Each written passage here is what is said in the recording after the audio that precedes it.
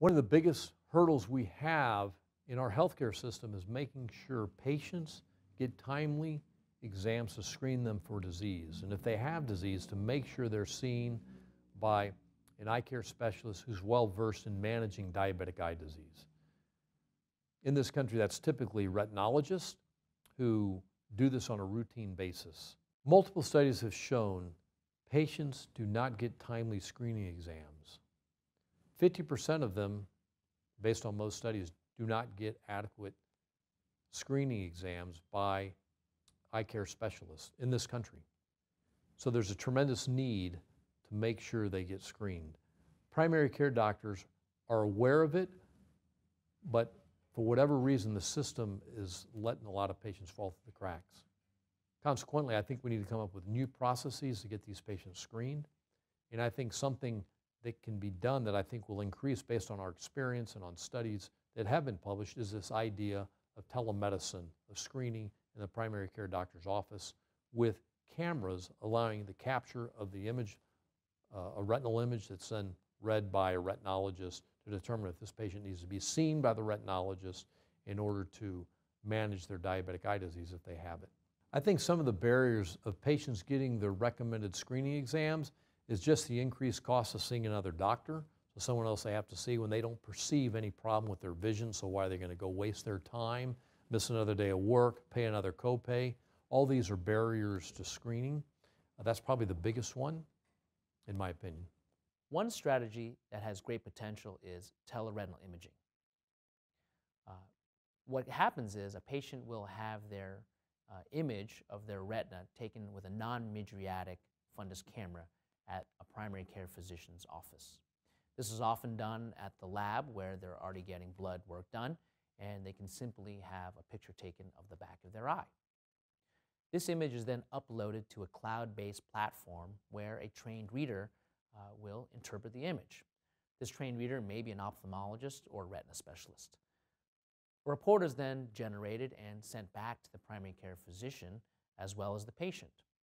And when there's coordinated care, these patients may be referred directly to an eye specialist.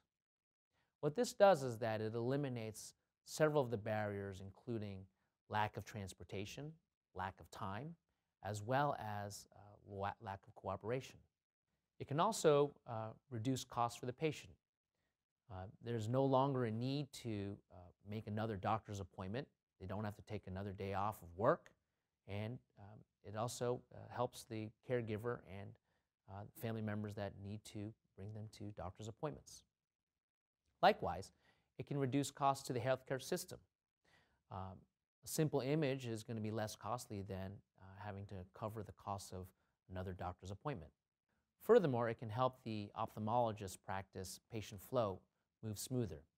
If you can eliminate the 50% no-show rate for patients who don't show up for their diabetic eye screening, it can be very helpful. One of the benefits of teleretinal imaging is that it can also identify patients who truly have diabetic retinopathy and sight vision-threatening disease. And think of it this way. If you're a patient who has diabetic retinopathy and something that can affect their vision, and you're told that you need to see a retina specialist or an eye doctor promptly, would you want to make that appointment? I suspect yes. Deep learning algorithms are showing a lot of promise in detecting pathology in retinas, and thus far have been shown to be beneficial in detecting macular degeneration and glaucoma.